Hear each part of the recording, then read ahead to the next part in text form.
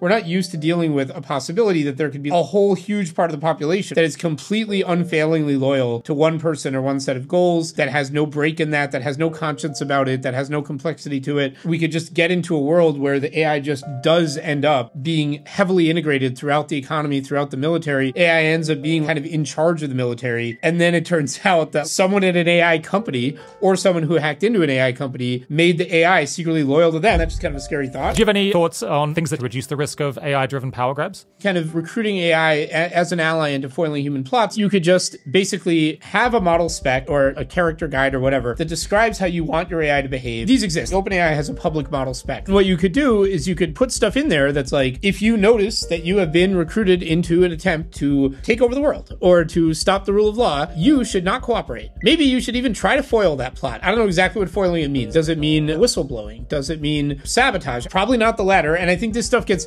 quickly very dicey, because what you really don't want is you don't want AIs that have been trained to whistleblow and sabotage their users. They're going to have some false positives. That's going to be extremely disastrous. It's not going to go well.